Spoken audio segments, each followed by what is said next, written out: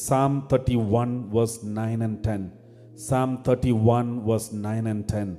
Let's read this word of God. Be gracious to me, Be gracious to me, O Lord, O Lord, for I am in distress. for I am in distress. My eye wastes away My eye wastes away from grief, from grief, my soul and body also. my soul and body also. For my life is spent with sorrow, For my life is spent with sorrow, my years with sighing. my years with sighing. My strength fails My strength fails because of my misery, because of my misery, and my bones waste away. and my bones waste away.